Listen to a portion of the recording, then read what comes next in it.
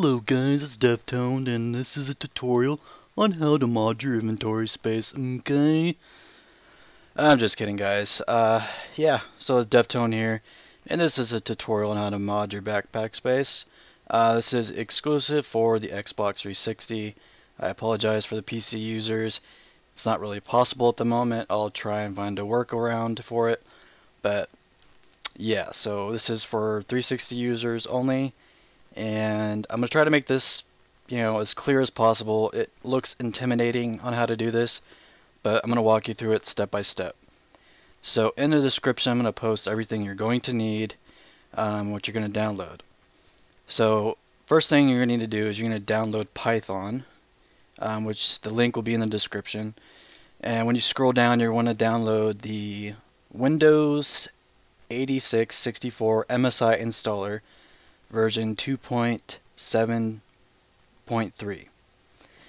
After you install that, you're going to want to go to the other link that I'm going to provide from GitHub, and you're going to go download the zip file up here, and you're going to extract the folder to your desktop. Once you do all that, you're going to want to extract your game save from Horizon. You need to go to the Contents tab of your game save, or Contents tab from Audio, whichever tool you use, and extract your game save file. And put it into the Borderlands 2 master folder. Once you do that, next step is you're going to want to copy the location up here in the address bar. As you can see, I have it on my desktop, so you want to right click, copy this, okay? Now you want to go to Start, type in CMD, the command prompt, hit OK. Then type in CD space, then right click and hit paste. Then hit enter. And once you do that, we are inside the folder where the Python file is. Now what I would do is I'm going to rename this save game file to 1.save.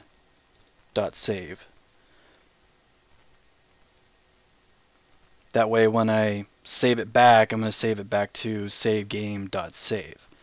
So now what we need to do is locate where you installed Python, and make sure when you install Python you install it to the default folder. So what you want to do is do C:/Python